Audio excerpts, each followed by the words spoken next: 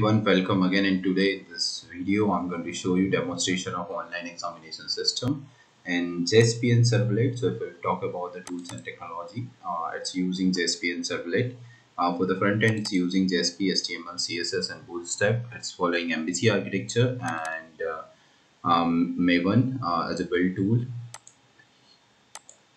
And application is deployed over the Tomcat server, and here under the controller we have servlet, beans are there, exceptions, models, and utility.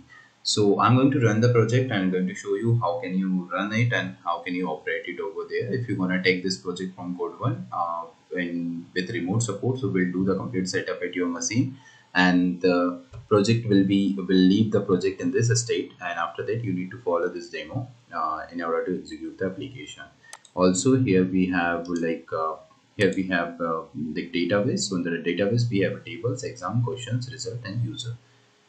If you want to view the data of any table, just right click on it, go to select the first option. You will be able to see the data over there. Now in order to run the application, open your Eclipse and MySQL and just right click on the root folder of the application, go to run as, run on server, select the server, click next, click finish. Automatically application will launch at your browser.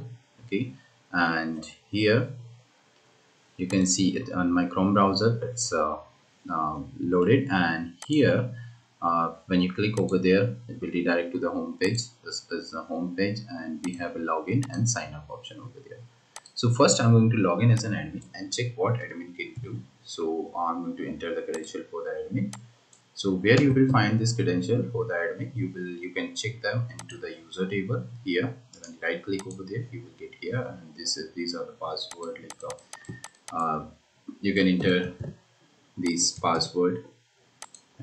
You can copy the direct username and the password from the database, and you can enter over there. It's showing wrong. Let me check it again. Okay, password is demo.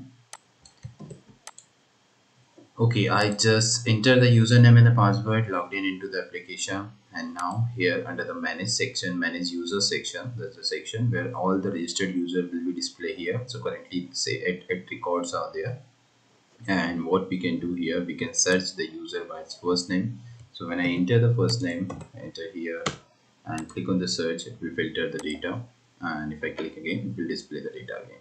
I can edit the record over here. So if I want to change anything, let's suppose I want to change the name of this user, I can change it from here. Now it's only CR, and if I want to delete it, I can delete by clicking on this link. Let's delete this user. So let's delete it now. So now the data is deleted successfully. So from here in this section, the admin can manage the users. Under the dashboard section, we have some mini sections like manage exam. So admin can add my exam over here. So I'm going to add an exam, let's say category. So I'm going to enter the category over here. Let's say okay, let's say DS exam. Let's say DS, and here I'm going to give exam name. Let's say DS exam. You can, I'm just adding dummy data. You can add the meaningful data. I just selected the exam date for today, and data is saved successfully. It means the exam will be saved successfully. Now from here we can manage the dashboard, like manage the questions. So recently we have added one exam here, DS exam, that's displaying here under the exam category, exam name. So I can select this, I can add some questions over there. So I'm going to just fill up some dummy data, and let's say this is the correct answer for it, and I see.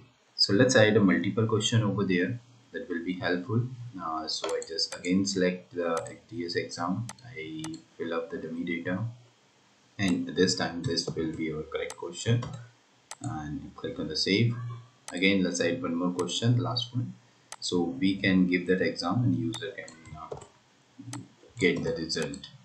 Okay, so here we added 3 questions under the DS exam. After that we have a show result, so admin can check the result of the user that is going to give the exam over there.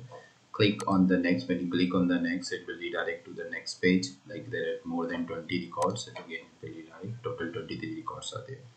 Also, if you want print some results, you can click directly on this print button. It will print your results of the page, then you can save it as a PDF. From here, change password, you can change the password and then log out over there. So you can log out. Now let's register as a new user and operate the application as a user. How we can operate the as a user and what user can perform over there. So I'm just going to say new my user and say new my gmail.com and enter the password as a demo at the rate 123. So it should be a combination of some character. The first letter should be capital and at the rate or some sign is there, some digits. It's kind of combination over there. Select a DOB, so I can select the old dates from here. I just select 23, June 10. Okay, that's good.